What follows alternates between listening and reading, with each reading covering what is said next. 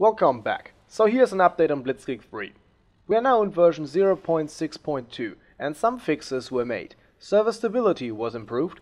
The issue with being stuck in the main menu is now fixed. It was a real problem in the previous version.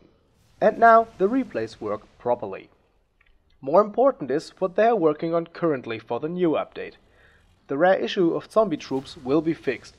And with that I mean troops that are standing around after they have been killed. Also, the issue with fortified infantry will be fixed. Sometimes they have a lower attack radius than displayed. And most important, the pathfinding of units. The pathfinding algorithm needs serious improvements. Just take a look at these few examples. Sometimes tanks get stuck in one another. What am I saying? It happens most of the times. And it's especially annoying if you want to push through an enemy position. You lay down a smoke screen and nobody's moving. Yeah, awesome. This really needs to be fixed.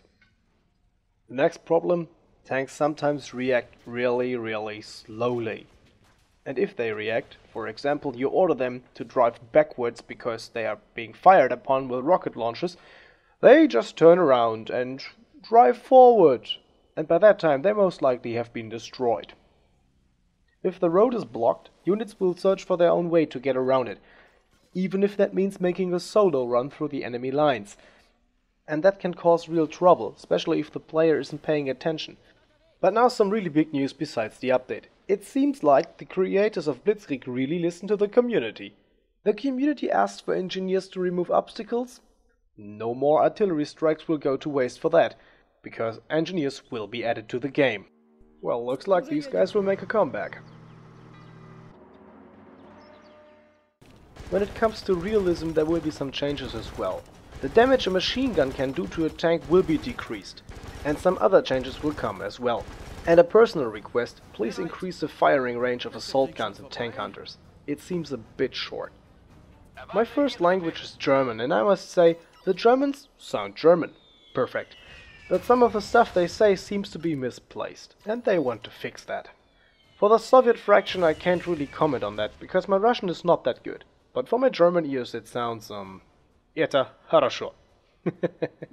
And now that we speak of things which are good, spread the word. There will be real player versus player matches. Let me quote the developers. We are glad to announce new multiplayer modes, where players will now have the opportunity to battle armies led by human opponents in real time. New multiplayer modes are currently in active development, and we will be pleased to tell you more about them in the near future.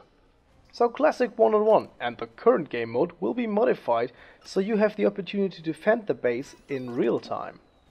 Also new historical missions are to come soon. This June 3 missions will be added, one for each side of the conflict. Nice! It seems the game is going in a good direction and the developers work hand in hand with the community. It seems like Blitzkrieg 3 is back on track to become a really good game. Honestly, I'd like to see more developers like these, asking for the people's opinion, and then, if the opinion overwhelmingly says change it, then they change it! Wouldn't it be great if big AAA shooter studios would do this? I'm not pointing fingers, you know it yourself. So, till then, have a good time and stick around for a new update.